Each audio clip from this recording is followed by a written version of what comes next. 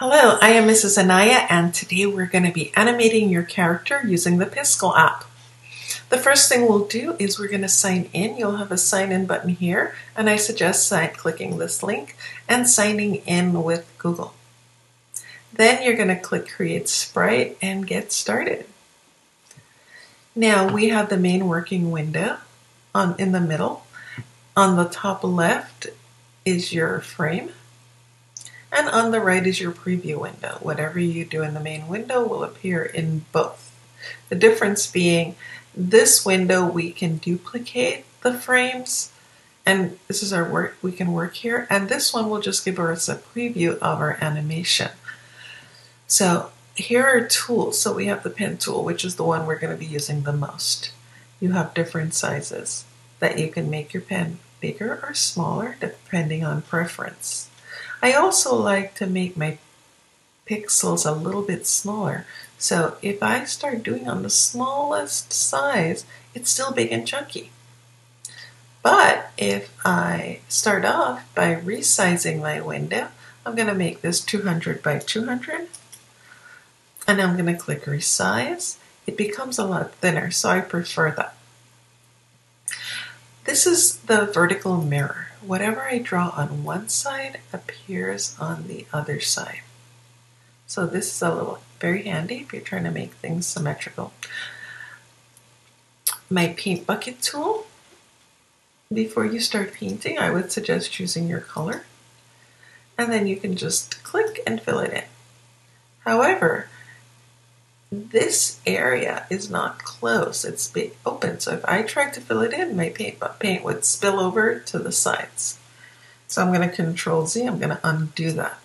Another way to undo mistakes is by using the eraser. So you can just click on your eraser and drag. If that's not happening fast enough, it's too tiny, we can make that eraser larger and we can cover a larger area.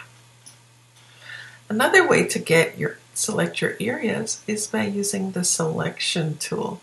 So these are 3 selection tools, and it's really preference. I'm going to select that square area and delete. Now this allows me to freehand, so I can draw over the area and then click delete on my keyboard and it's gone. The third one selects by color. So if I click on it, it selects everything with that color, and I can click delete. So it just deleted the center. So they all serve different purposes. So I'm going to click on black, everything with black selected, and I'm going to delete it. I am going to just, since I'm going to start over, I'm going to click Create Sprite again, and that'll give me a brand new window. So that's the easiest way if you're deleting everything. So let's get started on a character. So I'm just going to do a simple character. Let me get my pen tool, my circle tool, make sure my black is clicked on. And I'm just going to draw a circle. Oh, he is chunky.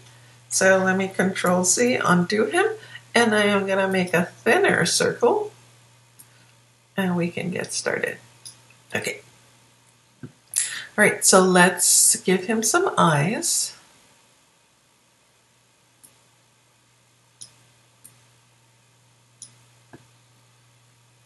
And I'm going to give him a mouth. So I'm just going to draw that mouth there. There we go. Okay. So now I'm going to add some color. So I'm going to go to my paint bucket tool. I'm going to add some color, maybe make him gray. There we go. And for his eyes, I'm going to give him some blue eyes. So I'm going to fill that in. Okay, so now I want to duplicate. So now I have him on 2 windows. So now I'm going to be drawing his legs.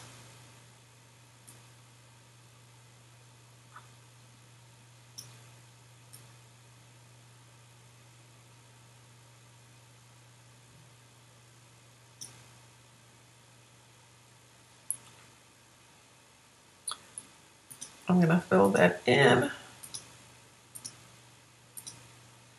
And it's hard to see, but it's flashing over here. So I know that something's happening. So now I'm going to duplicate again. And I am going to give him some arms. Or maybe I'll give him some wings or ears or something. I don't know what that is, but it's something. And you'll see that something's definitely happening over here. And let's give him a color that'll really pop. Let's fill that in with color. Yeah, you can see it definitely happening here. So right now it is, let me make him a little bigger there. Now you can see him. Yeah, now we're cooking. All right, so let's pretend that I am done. This is the most fabulous thing I've ever created. I am now going to save it. I'm going to click on my disk. We're going to save it. We're going to give him a name. So I'm going to call him Echo. And I am going to save it to my gallery. Then I'm going to export it, so I'll have that file. I'm going to make sure it's on GIF or GIF. And then I'm going to click download, and that's going to download him to my computer. And that's it. Now it's your turn. Let's see what you create.